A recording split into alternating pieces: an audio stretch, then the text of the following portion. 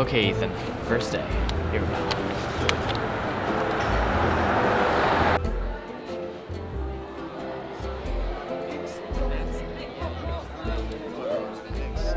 Okay.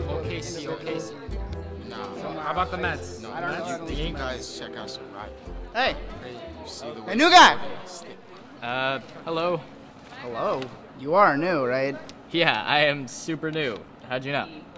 Because you're standing in the middle of everywhere and your sheet's upside down and you look incredibly lost. Yeah, I am incredibly lost. Do you know where room 127 is? It's my next class. Come with me. Oh, what an amazing coincidence. So, I'm Drew Frazier. Ethan Klein. It's nice to meet you. Yeah. Jinx.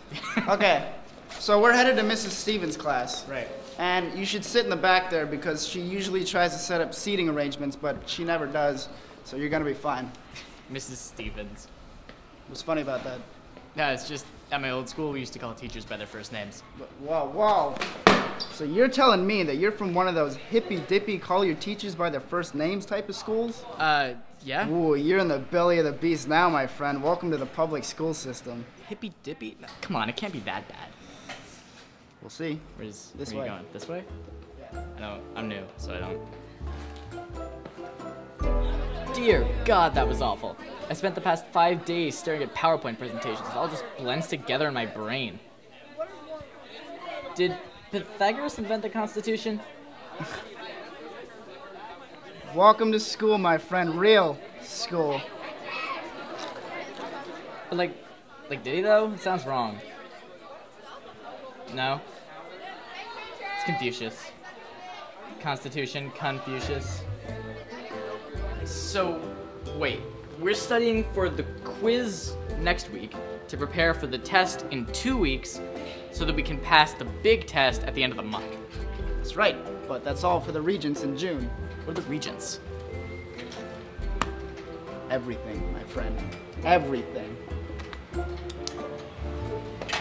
I've been hit. You struck me. The test will last the entire period.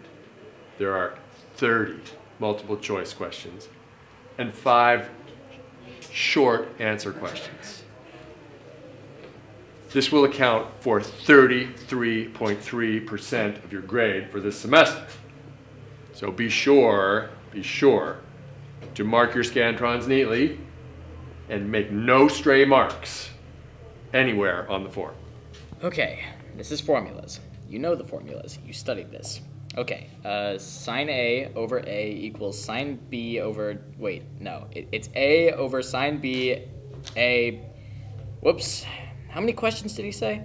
30? 30 questions to decide my grade in the class. That's ridiculous. Hey, focus. Pay attention. Theta equals the opposite interior angle minus the alternate... Why am I doing this? I don't need this. Ethan, focus. Okay, here we go. Am I still in question 1 of 38? What the fuck? No! I have had enough. This is not what learning is. This is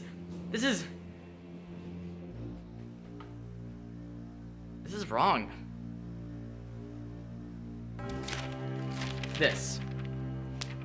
This test defines us as students. How we do on it defines our grade in the class, which defines our average, which defines which colleges will throw out our applications. Why?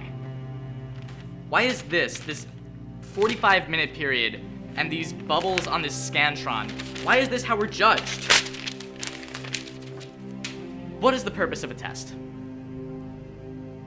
It's to find where a student needs help in a class so that a teacher can help them, right? So why is it used as some kind of trial by fire that ends in failure if you bubble too many wrong answers on a Scantron? And the big tests, the standardized ones, are written by 4 or 5 private companies with 0 oversight or accountability, whose tests focus on rote memorization rather than actual fucking learning. Why? Teaching to the test is not teaching. It's having facts and figures shoved down my throat for a year so that I can regurgitate them in a room for 2 hours is not learning. It's It's a disgrace to the concept. But we can fix it. We can fix the system, but we have to decide, all of us, that this is not how you teach a child. This is not how you instill a love of learning. This is not right.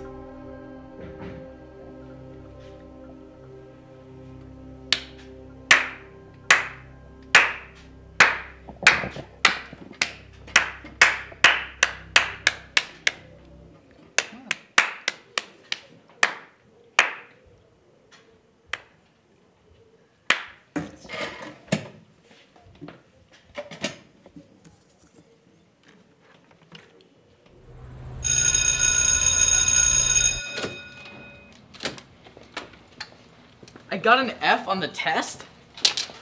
Dude, you ripped it in half. I hate this place. Oh, come on. It was a good speech, though.